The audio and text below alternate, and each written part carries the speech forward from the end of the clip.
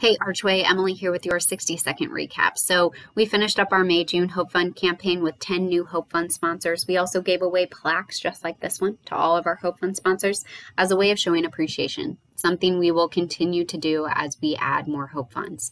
Our next campaign is our September Recovery Month campaign, where we will give away $5,000 in grants as scholarships to individuals seeking recovery. We will also focus on stories of hope or stories of recovery, and specifically how recovery housing has played a major role.